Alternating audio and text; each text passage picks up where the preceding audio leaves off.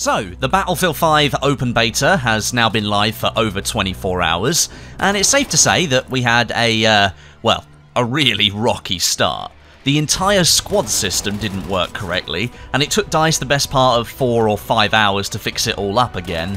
It turns out the game was trying to force everyone on the server into the same squad, which is why in the squad spawn screen you could cycle through every player on the team, rather than just the 3 other people that should have been in your squad. It also meant that buddy reviving didn't work correctly either, so a major part of the entire game's direction was completely broken for a while. And of course we had matchmaking issues, people couldn't get into servers, we had black screen issues as well, but most of those seem to have been sorted now. Thankfully the team worked to fix it, and now all of those things, I believe, are working correctly. In this video today though, I want to work through some of my own thoughts and opinions, and work in some community thoughts and opinions as well on this open beta, specifically focusing on features and issues that I think are causing the most concern at the moment. I think it's pretty obvious that I like Battlefield 5, and underneath some of the controversy that the game has had, there is a really good gameplay loop here. I think the direction this game is taking is a really good one. And so instead of talking about what I actually like, because there are so many things that I could list to you, I'm going to talk today about what I don't like and what the community is a little bit concerned about. With the game being delayed for a month or so, there is now a slightly larger window of opportunity for the developers to act on the feedback that they get from the open beta, so this video will stand as my own submission to their already extremely large pile of feedback and opinion from the community. Okay, let's dig into this. First of all, I want to discuss the weapon upgrade system. Depending on how much time you've put into the beta already, you'll either have found out about this or not found out about this within the menu system, and it's an extremely important progression element that you should know about at this stage. Essentially, in the upgrade menu for each weapon, when you rank the weapon up by using it in matches, you're going to progress through this skill tree. This skill tree offers up different perks, for want of a better word, that changes how the weapon handles and performs. And at certain stages of the tree, you're going to have to make a decision between one side or the other, or in some cases there are 3 options that you can choose from. Now this, as a progression system, is slightly different, but the underlying system has been taken from previous Battlefield games, before Battlefield 1 that is, where the more you use your weapon, the more you unlock for it. However, in the past, those systems provided gameplay benefits and drawbacks for almost every item that you could apply to the weapon. So for example, in Battlefield 4, if you applied a muzzle brake to your assault rifle, that would decrease the vertical recoil by 25%, allowing you to take more control of the weapon. Battlefield 5 does this as well, but in a slightly different way. Rather than changing the appearance of the weapon and corresponding that change to a change in stats as well, these perks simply work in the background and apply to the weapon without changing what the weapon actually looks like. That's left to the cosmetic customization system. However, where I think Battlefield 5 is currently going wrong is that these upgrades, and the clue is in the name here, are simply upgrades. And so the further you progress through the skill trees, adding more and more benefits to the weapon, the theoretical power of the weapon increases as well. Battlefield 4 combated this potential problem by providing gameplay deficits to the attachments as well. So going back to the muzzle brake, as well as decreasing your vertical recoil, it also increased the spread per shot of the weapon by 30%. Giving the player something different to think about at the same time. So it created this trade-off scenario. I'll take that reduced vertical recoil, and I'll have to be aware that spread will increase greatly during sustained fire unless I let the weapon reset to the center of the screen and start another burst. When you then look at Battlefield 5's system, there's a potential here for leaving the game open to issues in the future for brand new players coming in. If you're someone who plays from day one and progresses a bunch of weapons to the maximum, applying these positive upgrades along the way, bespoking that weapon in a way that a brand new player, maybe 6 months after launch, cannot hope to compete with, then in my opinion that's just bad design. Now, to solve this issue, I think DICE needs to implement trade-offs to most of these upgrades. You need to give it a downside to the upside that each of the options in the tree provides. So this will still allow a player to bespoke a weapon using the tree to a specific playstyle, but it will continue to provide the challenge further into the game, having to take into account those downsides to the choices that you made. I also think an upside and a downside allows the development team more scope to rebalance things further down the road. If you only have one variable being tweaked through the upgrade system, then you'd potentially need to tweak the base weapon as well in order to come to a balanced change. If you're only tweaking the positive side of things, how do you provide any negatives to the choices that you've made in order to keep things balanced? In my opinion, it's just too much of a positive system, and it provides benefit to people who've been playing longer. Newer players that are going to come in further down the line aren't going to have access to these upgrades straight away, and I think that might make things a lot more difficult for them to get started. And the last thing you want to do to a player who's coming in late to the game is put them off, and then they'll never play the game again. You want them to pick up the game, have fun, and get stuck into it. And just another thing, the name needs to be changed if the team were going to implement these downsides. Upgrades would then not match what's actually happening, but considering Customize is already taken for cosmetic customization, then they're going to have to think of another name. Next, I'd like to speak about the current state of reviving players in the game. I think we're all aware by now that it's not just the medic that is able to revive anymore, but anyone in a squad can revive other squad members. The difference between these revives is the timing.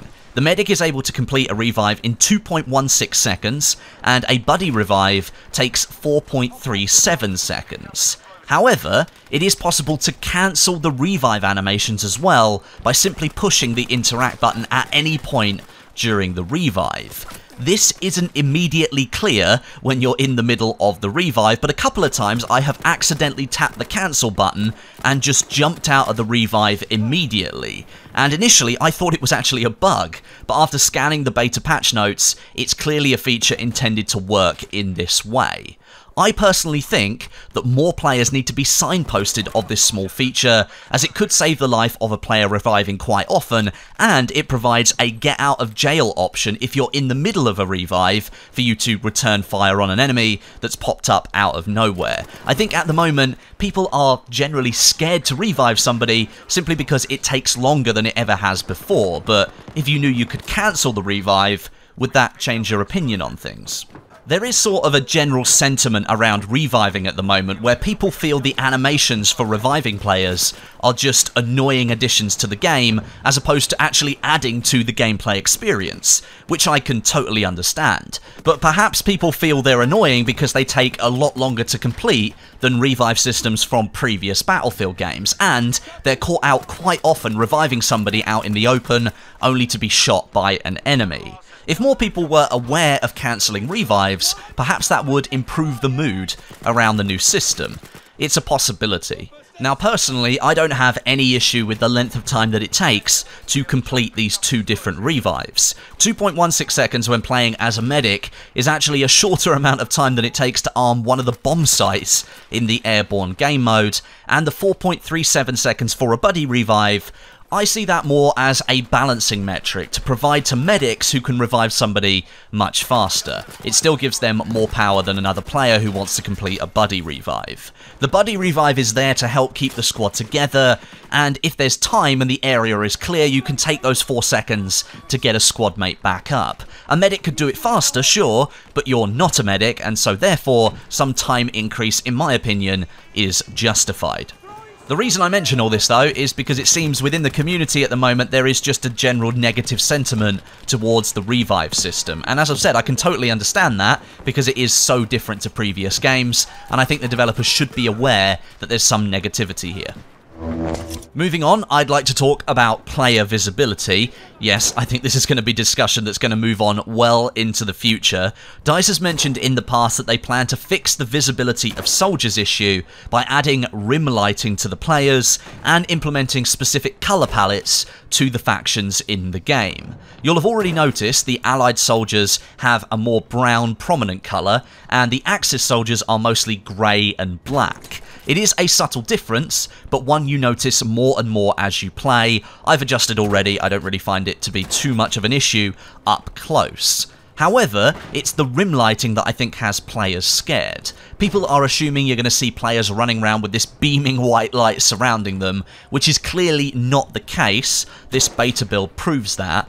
Rim lighting has been used in Battlefield games for a while now. I think Battlefield 3 was the game that introduced it, so it's not something brand new that's here to ruin the experience for you, but for the most part, I think DICE has done a good job here on Rotterdam and improved the experience on Narvik as well. I think both maps still have some darker areas where it is harder to see players, and in some of the busier areas like the town on Narvik and the D flag on Rotterdam, some of those areas it's still very difficult to see some players, but overall I do think they've done a much better job. Honestly, nothing DICE do is going to replace the 3D spotting system that existed in previous games. I do still miss the 3D spotting element. I do tap the Q button quite often to try and spot somebody, and of course it doesn't work as it did in previous titles. Visibility here is going to be a constant issue for DICE because most Battlefield players are just geared to hit the spot button and then light up the HUD like a Christmas tree, but that's just simply not going to happen anymore. The solution they have right now, in my opinion, is a good one. It helps soldiers stand out a little bit more, but I think it's just something we're going to have to adjust to. Next up on my list is the fortification system. I'm sure you've heard my opinions on this already about how good they are. I really do believe they're one of the best additions to Battlefield 5. They solve player complaints that there isn't enough cover on the map, you can simply build it yourself. They change map flow and they can completely change the way that you attack and defend positions. And in fact, they encourage defensive gameplay. After Battlefield 1, which was the most attacking-minded Battlefield game that I've ever played, it really is nice to return to some defensive gameplay here. My issue with fortifications at the moment, however, is their performance, and how clunky it can be to get the building process to work properly. So many times I'd slightly move whilst I was building something, and the process of building it would stop because I'd either gone out of range of that fortification or I'd gone into the range of another fortification right next to it, and it started to try and activate building on that section instead. Building some of these structures leaves you extremely exposed, and I'd made it a habit to sort of do a little bit of a strafe whilst trying to build something, but here on the Rotterdam map there are so many fortification points that are very close together, the whole process sometimes just grinds to a halt when the game can't decide what piece it wanted to focus on based on your position, and that became very, very frustrating. Now, you could say the solution to this is to simply not move about when you're building something, but that puts you at risk of being shot at. You'd be a very easy target if you just stood still all the time and all you did was build a sandbag wall. What I'd like to see instead is a system that almost locks on to the current fortification you're building. And before you go mad that I've said the words lock on in a World War II game, just hear me out. I'd like the game to lock onto the current fortification, so regardless of your trajectory or direction that you're facing, as long as you're holding the button to build the fortification, it keeps building that piece, rather than switching to something else because I looked in a different direction. This would then be similar to how you arm and disarm MCOMs in the rush game mode without looking at them. You can then defend yourself if an enemy appeared because you can turn around and shoot your gun, as long as you carry on holding the activation button for the MCOM. I think that would be a sensible solution to the problem, because I have absolutely no issue with lots and lots of fortification positions here on Rotterdam. I think it's great that there's loads of different options for us, but right now the execution of building these things can be rather an annoying experience. It depends on what the developers can do at this late stage, but I do feel the system is still a little bit clunkier than I'd like it to be. So, from my point of view, there's still a few things that DICE needs to address for Battlefield 5, but I'm really excited to get back on the Rotterdam map during this beta, continue ranking up some weapons, and completing challenges. Let me know what you think of my issues down below, and as I said earlier, if you have any of your own to add as well, drop a comment and let's start a discussion. But until next time, my name is Westie, and I'll catch you guys in the next video.